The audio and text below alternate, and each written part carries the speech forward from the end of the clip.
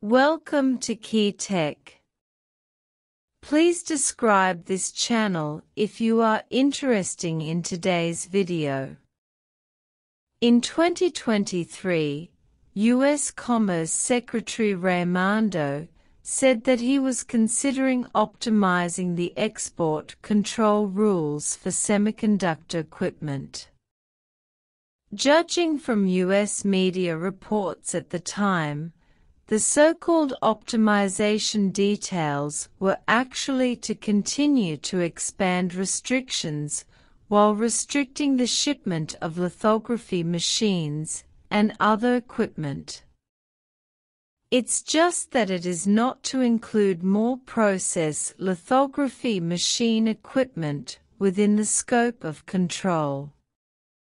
After all, Chinese cores with mature processes have basically achieved domestic substitution. This does not make sense. Instead, it is intended to start from lithography machine parts and components. Start with repair services. To put it simply, it actually wants to turn the photolithography equipment purchased by Chinese companies into scrap iron. After all, in the fourth quarter of 2023, ASML, which obtained the shipping license, shipped a large number of lithography equipment to Chinese companies in a short period of time, which was enough to meet the lithography equipment needs of Chinese companies for 2 to 3 years. The United States is planning to optimize the export control rules for lithography machines and implement further export controls on AI chips. The export control of AI chips is nothing more than expanding the scope of restrictions, while the export control rules of lithography machines restrict parts and maintenance services, which is equivalent to turning Chinese companies' lithography machines into scrap iron. Lithography machines have extremely high technical thresholds and manufacturing difficulties. This is why only ASML can ship EUV lithography machines globally. Even high-end immersion DUV lithography machines are only available to ASML, Nikon, Canon, etc. A few equipment manufacturers can ship. As a precision equipment, although the lithography machine is not particularly prone to various malfunctions, once it does malfunction, sufficient technical support is required to repair it. The most important thing is that a photolithography machine contains tens of thousands of parts, and there are thousands of types. If you want to repair a photolithography machine, it is not enough to just have the technology, you also need the support of sufficient parts suppliers.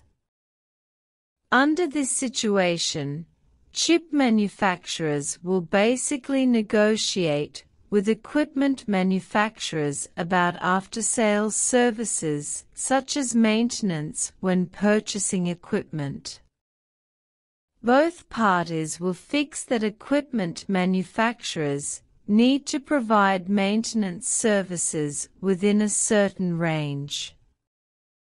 This also means that if the maintenance service cannot be completed, the lithography equipment purchased by Chinese companies may become scrap iron.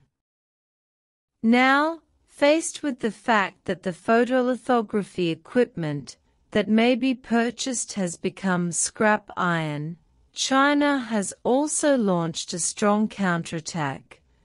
ASML will either buy back these equipment, or else it will lose its patent rights in China.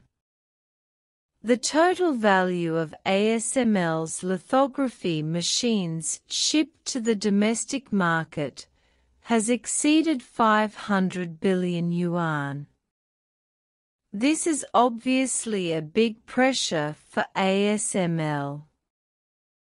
If we take ASML's latest NA EUV lithography machine as an example, the price of an NA EUV lithography machine is about 2 billion yuan, and ASML's annual production capacity is 10 units. This also means that even if the production capacity is full and all shipments are made, ASML will only be able to obtain revenue of about 20 billion. For ASML, 500 billion is also the total revenue in about 10 years. For companies like ASML that must invest a lot of money in technology research and development and constantly break through advanced technologies, they obviously do not have that much liquidity. This also means that if you really want to buy back these devices, ASML basically cannot do it. If ASML refuses to buy back, it means that its technology patents in China may be used to compensate for losses. In this case, ASML is obviously unacceptable to both. It is precisely for this reason that ASML is facing a dilemma today and has been refusing to restrict lithography machine maintenance services.